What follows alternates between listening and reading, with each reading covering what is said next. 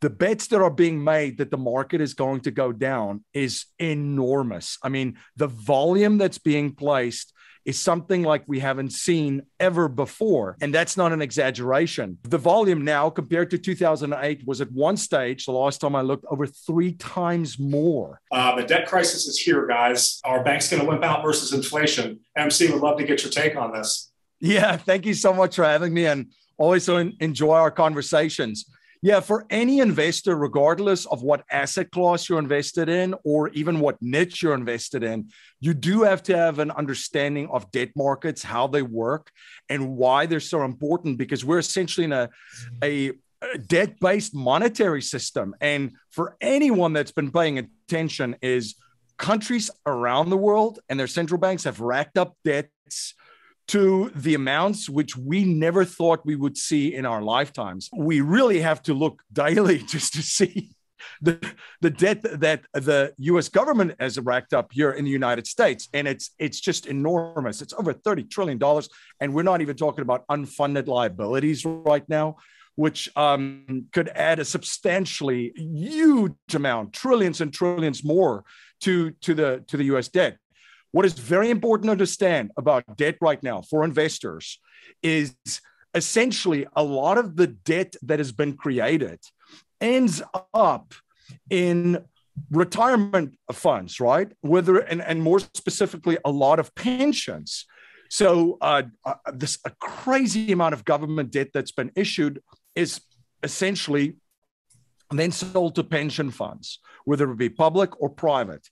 And then what is very important to understand about debt in general is the goal of holding some of that debt, especially for pension funds, is to essentially buy an income stream, as part of the income that it needs to generate to make good on the promises that it's made to all of the pensioners and future pensioners. So I'll give folks a quick example of why there's such a crisis right now, especially with interest rates brewing. So let's just say you have $100,000, right, in debt. $100,000 in debt, and let's just say that note pays you 1%. So that $100,000 would essentially give you an income stream of $1,000. Now, let's just say hypothetically, because the environment demands it, that interest rates go up, let's just say 1%, just 1% to 2%. Now, all of a sudden, what has just happened, because remember that $100,000 generated an income stream of $1,000 for you. Well, now $50,000 at 2% can generate that same income stream for you. So what essentially just happened is that you cut the value of that note, of that bond, that debt in half. Now think about it, folks. Interest rates have gone up significantly since the beginning of the year all over the world. If you bring this slightly into real estate, we've seen like the fixed 30-year rate just in the United States, what went from 2.5 to like around about 7, or just crossed over 7, right? in a very short amount of time. So what has happened is a lot of the folks that hold this debt all of a sudden have lost 70, 80, 90% of the value of the debt which they held. And by the way, when something is not scarce and there's plenty of it, it's not that valuable anymore, right? So the same thing, economics 101 applies to debt. When the entire world is filled with it, it's not really that valuable in the first place. And now, because of the interest rates going up, a lot of the debt holders are getting hammered. This is a massive moment in what I believe is a bigger crisis unfolding. This has resulted essentially that the public and private pensions in the United Kingdom needed to be bailed out last week by the Bank of England, their version of the Federal Reserve Bank. So essentially, a central bank had to step in and bail out these pension plans. And if you look at what is happening with central banks around the world, they're in a big challenging position because inflation is running rampant. You're in the US, we all know it's running rampant, and we'll look at numbers which is presented to us that's not even double digit. In countries like the Netherlands, they're already telling them it's 17%. That's what the government's telling their citizens. So can you imagine what the real rate of inflation there is? So it's very, very high in the UK too. So central banks are kind of trapped. They're going to try and raise rates. Sorry, go ahead. I was going to say, let's dive into the UK real quick. We're using that as kind of a prime example right now. And we kind of talked offline about, look, this is not a third world country here, guys. It's having, this economic meltdown. I mean, the UK just launched an emergency easing program to buy, to buy the government bonds right now. Do you want to speak a little about that? I mean, you've got really in-depth knowledge in the UK and Europe in general. What's the feeling? What's the general vibe on over there right now? I mean, is it absolute panic right now? It's panicking. We're not seeing a lot of that here in the U.S., though. We're not hearing a lot about it. No, because essentially your central bank is now the buyer of last resort. It's the seller and the buyer. And essentially it's underwriting bonds because it's the main buyer. To put this into perspective for newer investors, right? Let's just say on the stock market, Amazon gets crushed and the stock dives. There's bids. There's people coming in and buying it, whether it's institutions or whether it's private investors, because there's institutions and private investors that still feel that Amazon stock is valuable. It dipped down. I'm going to put a bid in. There's no bids for the debt, for the bonds in the UK that the central bank literally, which is the Bank of England, had to step in. So they're basically underwriting bonds right now. They're the seller and the buyer of last resort. Here's why this is very important. This is going to make its way across Europe. This is, in my worldview and opinion, this is just the first kind of domino that we're going to see with the crash in the debt market. This is going to run right through Europe, because most of them are no better off than the UK. And eventually this will find its way to other parts of the world. And it's going to end up in the United States, where you're going to see similar things. There's already talks with the Federal Reserve and even the US government of what are we going to do with all these promises that we make? Because that's essentially what a pension is, whether it's a public one, which is, whether federal or state or local government, or whether it's a private one, private corporations, which some of them have them already, right? Most of them have kind of switched away from private pensions to the retirement plans that we now know, the 401ks and the IRA and so forth. But this is huge, and this is going to have a very big impact across the world for investors, because the debt market is enormous. It dwarfs any other market. So regardless of the asset class that you're in and the niche that you're investing in, this is going to impact you as an investor. There's no way to hide from this. Absolutely. So we touched on the debt market right there. Let's touch on the stock market. Many people are anticipating about a 40% drop in the stock market here as stagflation hits really an over-leveraged global economy. Do you have any thoughts on that? Yeah. So what's interesting about the markets is when I look at capital flows, and folks in my network and some of the communities that I'm involved in follow capital flows very, very closely. They also look at shorts in markets.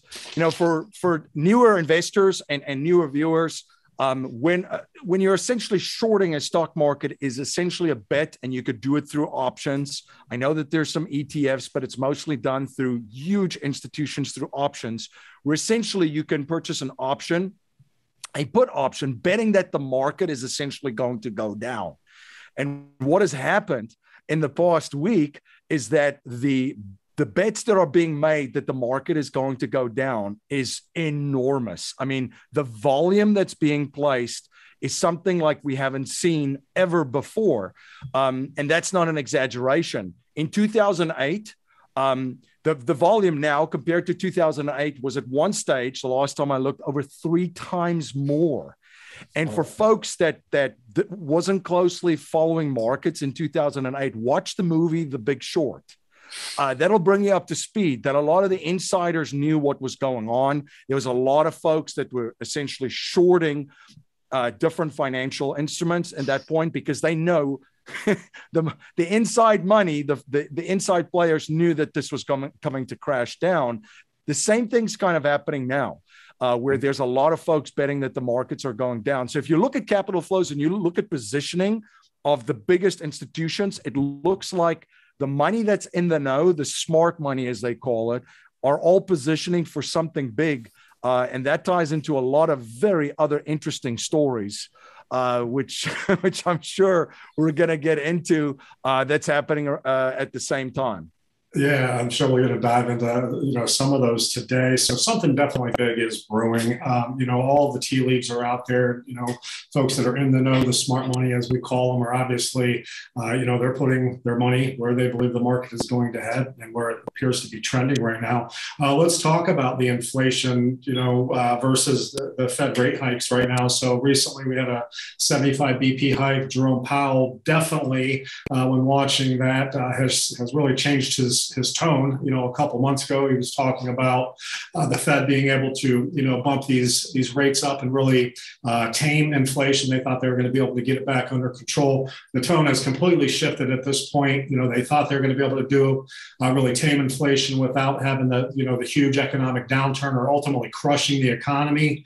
At this point, they don't sound so confident. What was your read on that? And they're talking about, at least another 75, maybe 2 more rate hikes by the end of 2022. Yeah, it looks like they are very clear that the rate hikes are going to continue. And just from kind of like looking at body language, because that always gives it away, right? When they're every time when they're speaking, it looks like they know that the genie's out of the bottle with inflation. Mm-hmm. And at this stage, we're getting the worst of both sides. So for folks that are operating in the economy, I mean, the prices of everything has gone up, right? Because essentially the supply destruction, right? There's still a demand. There's a supply destruction. Even with interest rate raising, everybody's seeing that we still have price inflation. And it's very, very tough to combat it, especially as more and more goods and services get destroyed. So there's less of it. Same amount or even more money chasing it around. And there's still a huge demand for it. And then with assets, as we just mentioned, there's a massive deflationary event in the debt market happening with interest rates going up. There's a massive deflationary event when it comes to, for example, the real estate market, where if you see such a spike in interest rates and in mortgages, all of a sudden, using that example that I mentioned earlier of the debt example, where the goal is to buy an income stream, right? Essentially, that $100,000 at 1% bought you $1,000 of income. Now, all of a sudden, the rate goes up to 2%. Now, $50,000 can buy you that exact same income stream of $1,000. With real estate, it works similar in the sense of affordability, where at a certain interest rates, things are very affordable and still priced according to the market conditions. But when interest rates go up, the prices have to come down for the same amount of buyers to be able to buy it. So it's going to be interesting to see how it plays out. Now, I don't want to take a paintbrush and just brush the entire real estate market of the United States with the exact same brush, because there's many different factors involved and every single real estate market is different. So some real estate markets still have a massive demand. There's a lot of cash buyers at certain price points going in there. But in other areas, there are folks that are putting down 5, 10, 20, 25%, and they're trying to get a mortgage essentially to acquire property.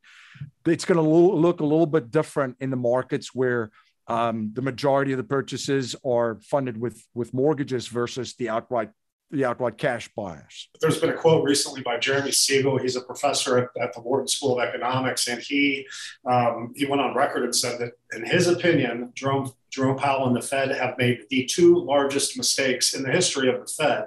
One being the first one last year when they were too soft on inflation, really did nothing about it.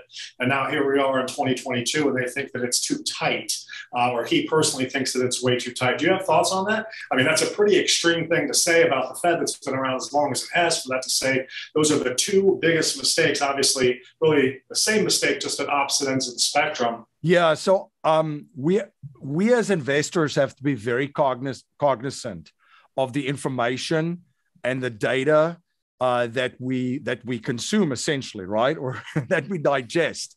And we have to be cognizant that there's a narrative out there in the media world, mainstream, right? They're trying to reassure everyone that everything is okay because the interests are all aligned to get that message out there. Now, if you invest in certain data sources, one data source that I use is Shadow Stats, where John Williams actually runs the numbers before the data got tortured.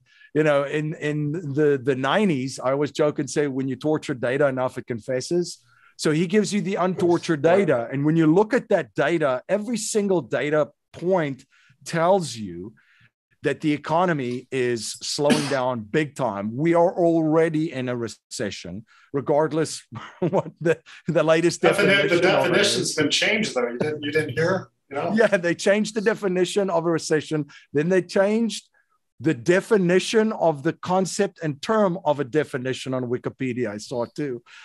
Quite bizarre times that we live in. But essentially, for investors, it's very important to find the right information. Folks always ask me, how do I find it? You have to pay for it. And it doesn't cost you an arm and a leg, but there are subscriptions that you would need to find the accurate data that you would actually need, because the decisions that you're going to make is only going to be as good as the data and information on which it's based on. So, so they know the genie's out of the bottle.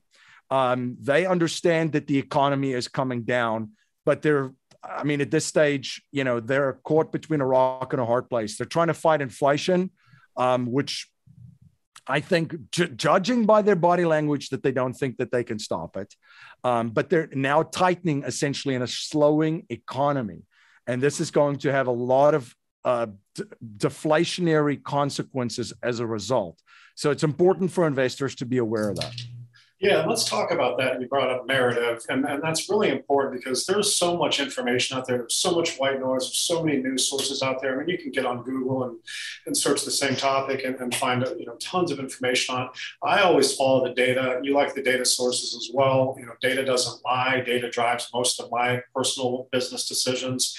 But that narrative out there, that's frightening, because people that don't necessarily have the right resources or maybe the right mentor in their life, are oftentimes going to come up really short, because they're not going to have an accurate picture of what the market is looking like, or what the market, more importantly, is going to be doing, and what those trends look like, so you can get ahead of them as an investor and ultimately be part of that smart money. There is a ton of money to be made right now. So, this is not a doom and gloom. This is just a reality check video. Look, here is what's going on. Everyone go out there and do your own due diligence, research, obviously, but there are a lot of ways to make money. It's no time to get cute, so don't go it alone. Get with an expert, obviously do tons of research. Guys like MC and his team can really help folks out that are maybe looking for some direction. If you're interested in, a lot of the things that they offer, you go to email ninja@vipfinancialeducation.com. That's ninja@vipfinancialeducation.com. Include your first name, your last name, the best number to reach you at, and VIP conversation in the subject line, and someone from MC's team will get back in touch with you right away to see if it's a good fit. They've got tons of guidance, very structured programs that may or may not be a good fit, but it doesn't hurt to certainly reach out and see for yourself. With so much going on right now, having that guidance and or mentorship, whether it's MC and his team or someone else, is of the utmost importance in order to really capitalize on what's going on right now. A very, very important thing that I have to remind myself daily is, because really think about it, there's a lot going on. If you're an investor in this environment, there's a lot of noise. There's a lot of different narratives. We are living in an environment where people are fighting for attention, and your attention every single day, right? And it's also a time where massive change is happening very quickly, very rapidly, massive disruption. There's chaos in many parts of the world already, and there's been chaos in the United States already. So what I try to remind myself as an investor every single day is I just try to center myself and try to figure out, through the data sources that I pay for, what are the facts? Because the facts are so different than feelings. And that's essentially what narratives that come, that in these narratives, they're driven by agendas, right? So you have all these narratives out there that's trying to capture your attention and make you feel a certain way. So what I've learned on my journey as an investor too, that every single time I move over to the feeling side, except away from the facts, I get in trouble and I make bad decisions. So it's very important during this time, especially, to ask yourself when you're just digesting data and information, is this facts or is this a narrative that's trying to drive a feeling of mine, right? And it's very interesting because, and folks would say, really? Facts versus feelings? That's not very enlightening, MC. That's kind of just common sense. But no, we hear about the market sentiment every single day. And the market is consists out of people.